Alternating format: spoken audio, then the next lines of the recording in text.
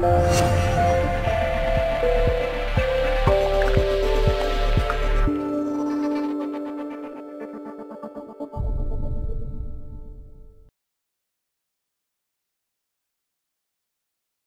Gary Simon here of DesignCourse.com. Today we're going to do a relatively quick video in Photoshop, and we're going to be using the 3D tools to take a website mock-up and kind of tilt it and view it in a 3D space, basically.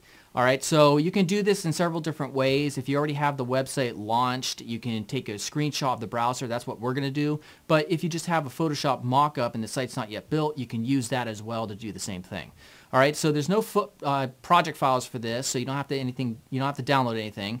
So yeah, let's go ahead and get started. If you haven't yet, check out DesignCourse.com and subscribe here on YouTube. Alright, let's get started. Alright, so there's two ways to approach this. If you have the live website already up, like I do, I'm just going to use DesignCourse.com.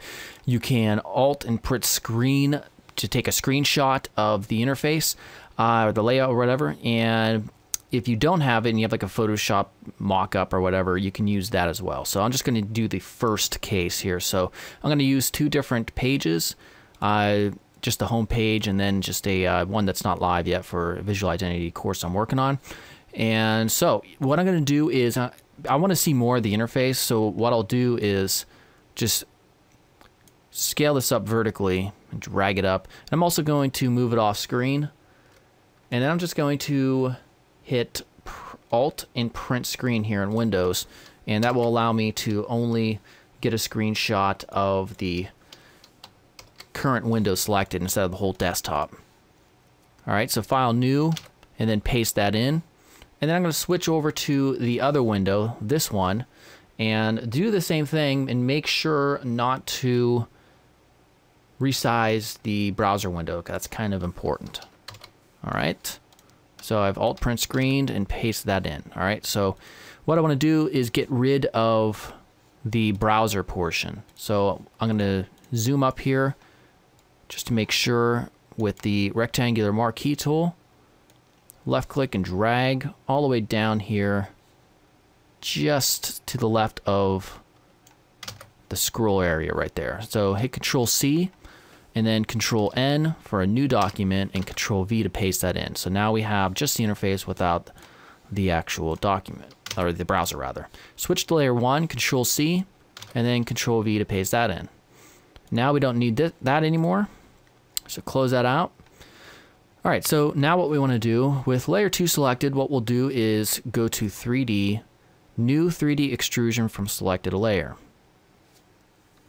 Alright, so what we can do is, if we use this tool and we left click, we'll get this area that kind of pops up. And so we can start rotating this thing and doing all sorts of different things. So if we come here to the middle, we can left click and drag to scale it down. I'm going to scale it down later, like right around there.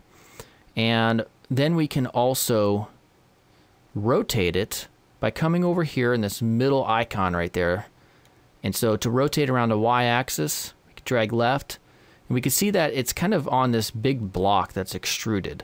So if we go over here to 3D tab, and then we come over to this section, double click on layer 2, we have extrusion depth.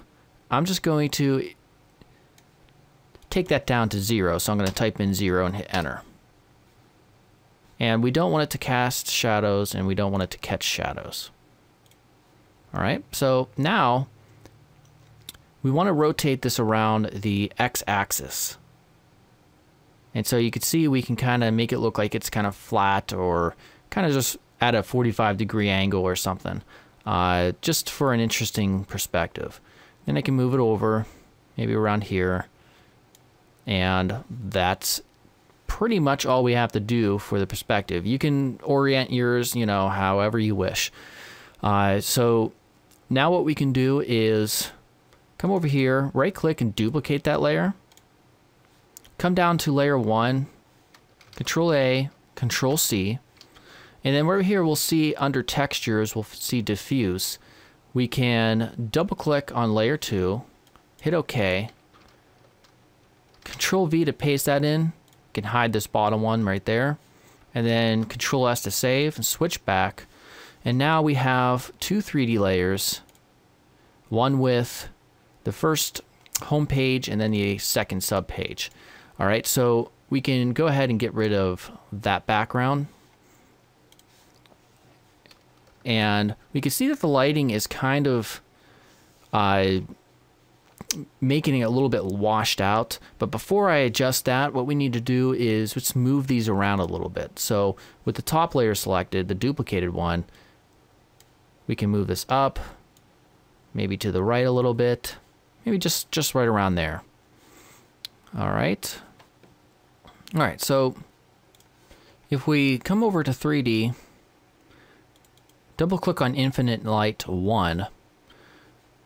Right now, this light will only affect this layer because it's on that specific layer.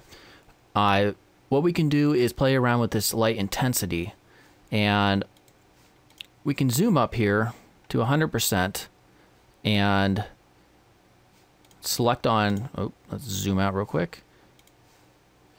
Now, if we play around with this, we can begin to see, come out to a point where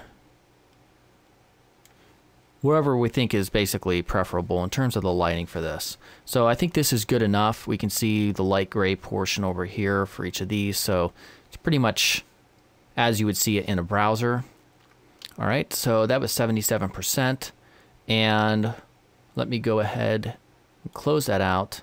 Go back to layers, click over here, come back to 3D, Infinite Light 1, change that to 77 as well.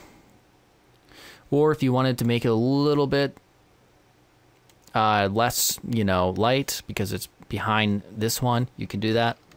I'm just going to leave mine at 77. All right. And now at this point, we can just go ahead to, I'm going to zoom out here a little bit. Go ahead to filter, or 3D rather, and render. So the rendering may take a little bit of time, so I'm just going to pause so you don't have to sit through this. And there's basically a time remaining thing down here. So I'm going to go ahead and pause that.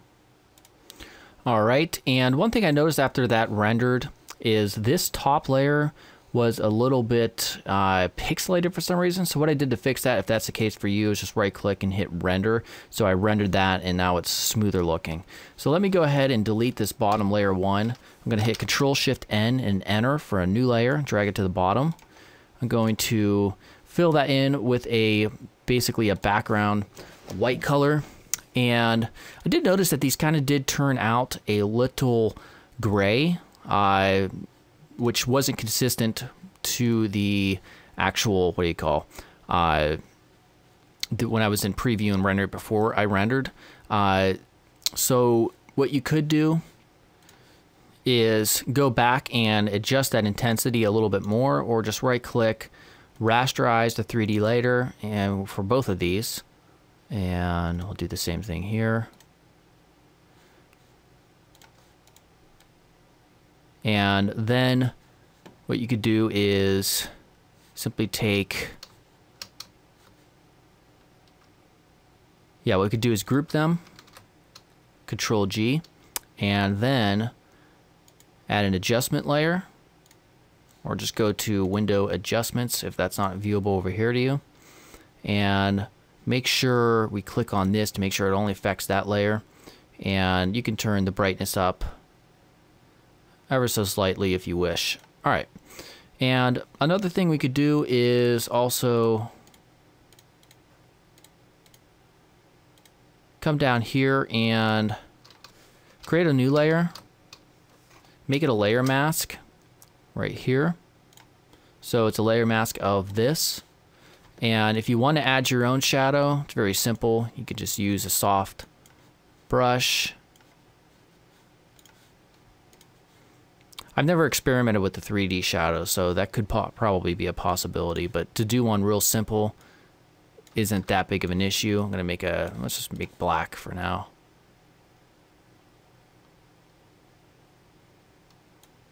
Like that, and then you can take down the opacity so it's not so visible like that, I guess. And there we go. So obviously you could take this in 1,000 different ways in terms of how you want to present this. I'm going to try adding another layer for a shadow real quick. Actually, I wonder if I could take just a drop shadow on that layer. Where is it at? Right here.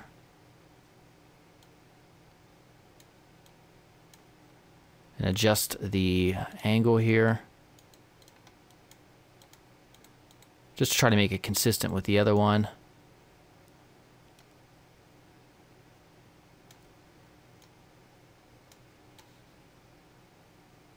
Yeah, something like that. Right around there, hit OK. And there we go. Very simple. So yeah, I've never really messed too much around with Photoshop's 3D. I've done, I think, one other tutorial on it, but it's actually quite capable, more so than you would think. Now, of course, if you wanted to use like an actual 3D app like Blender to do this same sort of thing, you could definitely do so. But if you wish to stick with Photoshop, then this is one good way of creating an pretty much an accurate 3D representation of a website or mobile mockup. All right, so that is it for today. If you haven't yet, check out designcourse.com. Subscribe here on YouTube for sure, and I'll see you tomorrow with a new video. All right, goodbye.